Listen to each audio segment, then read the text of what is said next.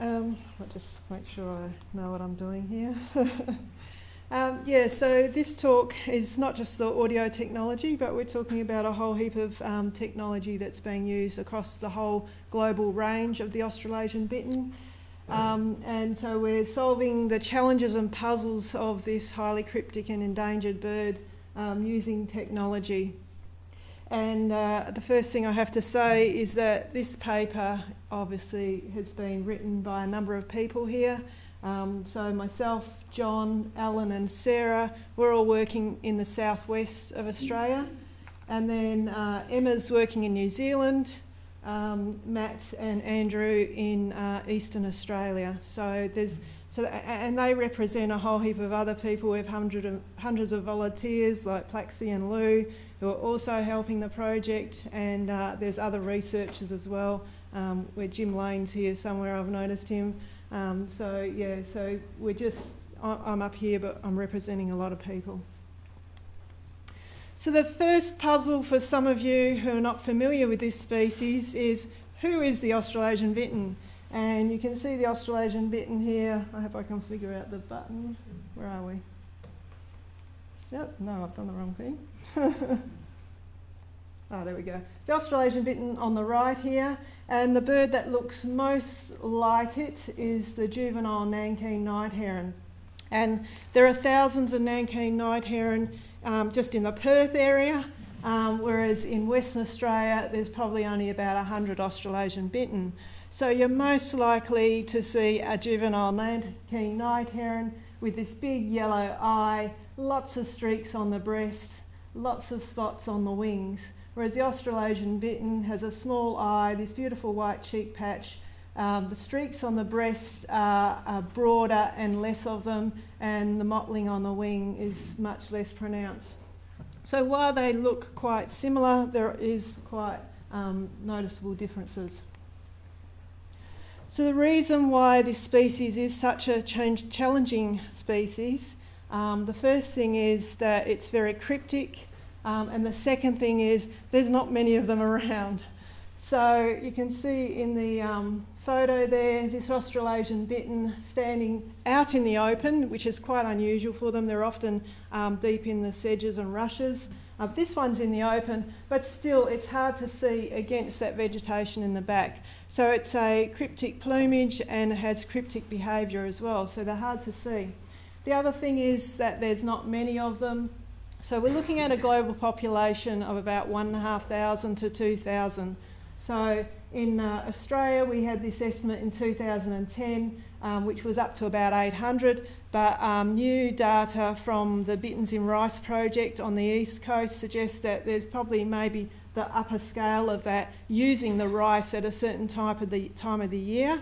So perhaps now the Australian estimate, it hasn't been done, but it's possibly in that 700 to 1,000 mark. The New Zealand estimate is even older, but they are still happy that that's the sort of numbers that they have in New Zealand. So this is the reason why it is such a difficult bird to work with. In Western Australia, we have a small and declining population. So we have an estimate from 2010 of 40 to 155 adults over here in the west, strung out across this huge area. And we're still happy with that estimate today, that's probably in the range that the numbers are. And since the 1980s, we have lost about a quarter to a half of them.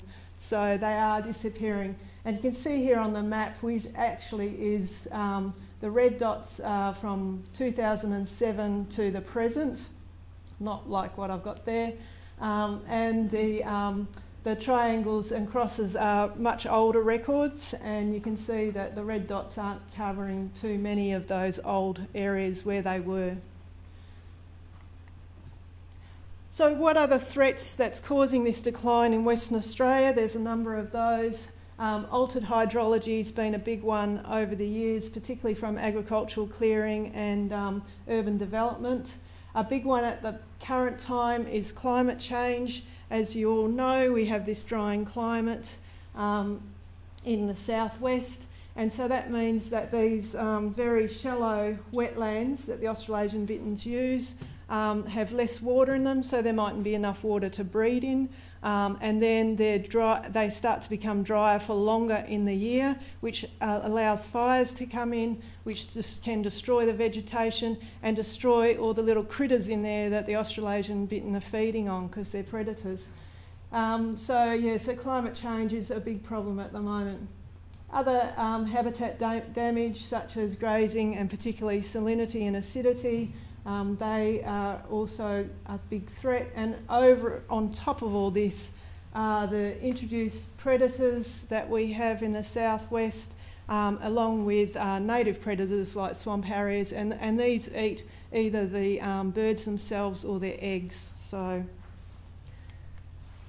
So technology is helping us to pull together some of the pieces of the puzzle and rise to the challenge of this very difficult species. So the audio recorders here, so we have a song meter 2 and a song meter 4. They're pretty cool for learning about this species because while it's very cryptic and very hard to see, it's got a big loud voice. So we know from our research last year that the songs from the birds on a quiet night and in a quiet location, like down at the Muir-Unicat wetlands where BirdLife have been busily recording, those songs will travel for at least 6 kilometres. So song meters are just essential, and we can survey a large area in those quieter locations, not so good in urban locations, with those song meters. And the camera traps are also providing a lot of information as well. So the very first sort of equipment that we used were these audio field recorders, but we don't use those anymore. They were really good at the time, but for us these days, you have to be with them in the field. It's very time consuming. So we don't use those even though they produce really good high quality recordings. What we are pretty much relying all our surveys upon are the song meters. So the ARUs, as Sarah mentioned earlier, these are being used constantly. So I've had one song meter out down at Muir-Unicat since September last year. I've been there twice to change batteries and cards, and that will keep us going until this September when we go down again. We're only recording for 1 hour, and the time that it's recording is starting from an hour and a half before sunrise, which I think all of you would be happy to be in bed while that song meter is churning away doing its work for us. So they're great and just so good. The downside obviously is that we have hundreds of recordings and you have no idea of the direction of the bird. So if I have a song meter between 3 wetlands, we know there's a bittern there somewhere, and it's probably actually using all of those habitats in those 3 wetlands, but we don't know exactly where it's coming from. Okay, so you've got all these hundreds of recordings. The next job, of course, is to find the bitterns on the recording. So you've got 3 real ways of doing that. You could listen to that 1 hour recording, and that's going to take at least an hour to listen to it. But the way that we do it mostly is manually scanning visually through the sonogram. So we put up the recording onto a sonogram and visually look for the calls of the Australasian bitterns. So you've got one bittern here, which was probably over 4 kilometres away from the recorder, and this one's probably within 1 kilometre of the recorder. So 3 booms, and this one just happens to have 4 booms, but you can also see the gaffs, which are higher pitched, and some of the other higher pitch features up here. So that call hasn't travelled very far. The other way that you can do it is to use automatic recognition software. You have to program the software to recognise particular sounds, and then the program's set up and it churns through the recordings and highlights where it thinks that it heard Australasian bitterns. The problem with that is that we're finding it's only picking up 75% of the bittern calls that are on a recording, which may mean if there's only one bittern calling on that 1 hour, it might miss it, you know. And the other thing is it picks up a whole heap of other sounds that aren't bitterns that takes time for us to look at. So as I talked about the booms and the gasps and things like that, this is a little research project that John Graff did as an honours project, and this was looking at whether we can individually pick bitterns apart from their calls. So just like I might talk quickly and Sarah might talk slowly, then so too with the bitterns, and I might talk with a higher pitch and Adam might talk with a lower pitch, then the same with the bitterns.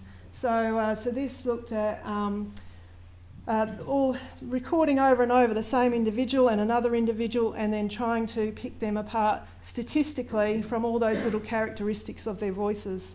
So it has some promise for very small populations like we have over here, but there's a lot of problems that need to be sorted out.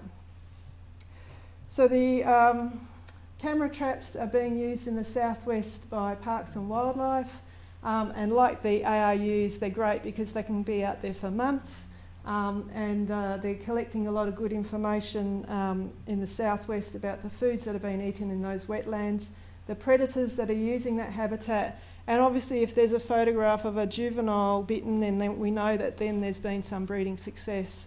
So there's some good information coming out of that. This is really new technology that was trialled at the beginning of this year in the rice fields in New South Wales. So thermal drones, which is like bittern spotto, and it actually did find Australasian bitterns in the rice fields, and it possibly can assist with learning more about breeding success and wetland habitat use. Satellite tracking and radio tracking has been done for a while in New South Wales and particularly in New Zealand, and this is joining the dots between all the wetlands that they're using, or in radio trackers, the parts of a wetland that is being used by the bitterns. It's really providing a lot of information about both long movement patterns and short movement patterns, and the parts of the wetlands and which wetlands are being used by bitterns. So in summary, the technology is all helping to solve all those little pieces of the puzzle.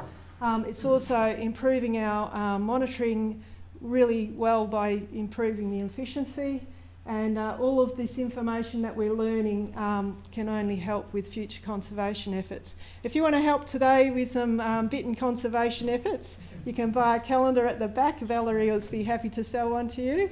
Or you can buy Australian rice as well and really help the Australasian bittern. Thank you.